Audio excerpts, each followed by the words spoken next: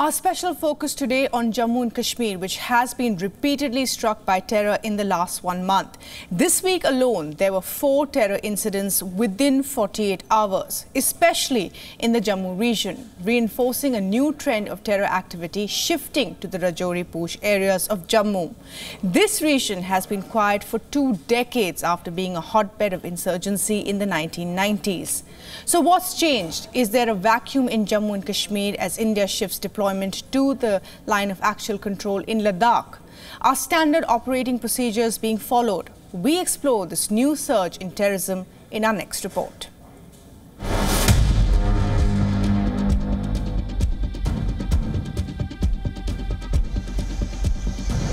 It's been a bloody month in India's union territory of Jammu and Kashmir. Multiple terror attacks have hit the valley. On Monday, 5 army personnel lost their lives in a terror ambush when their patrol vehicle came under heavy gunfire in Kathua district's remote Machedi Valley. The army truck was attacked by grenades and gunfire. Then on Tuesday, another attack took place, this time an encounter in the Doda district.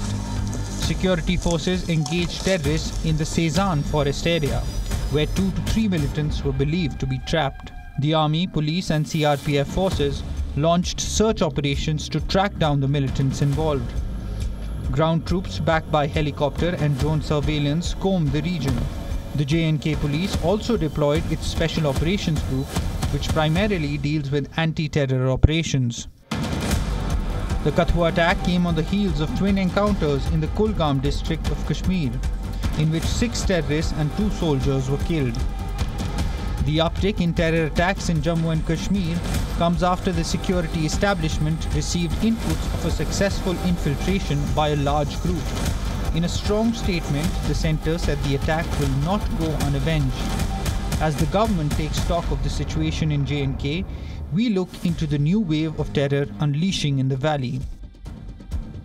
The latest attack is part of a series of attacks that J&K has seen in last 2 months, since the new government was sworn in, sparking concerns whether terror outfits have been able to revive the old routes and operating mechanisms from the 1990s that was known for the highest levels of insurgency.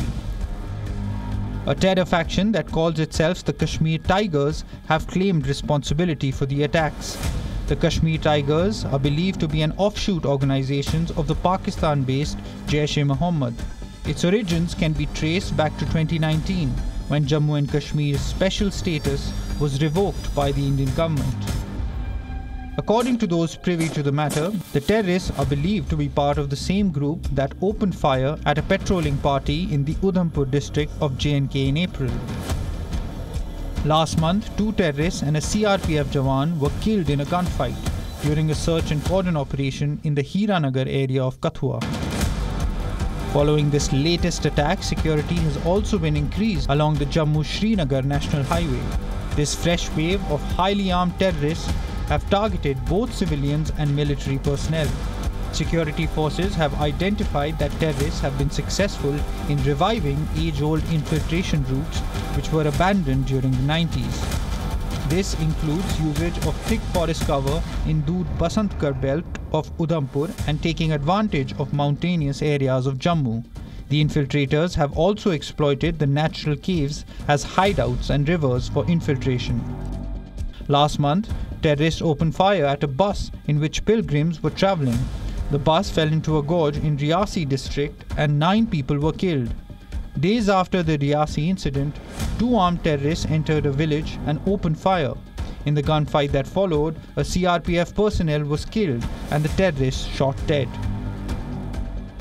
60 foreign terrorists, suspected to be trained in jungle warfare in Afghanistan and Pakistan, are currently believed to be operating in the Jammu region with modern weapons and satellite comm systems. Authorities are closely monitoring the situation.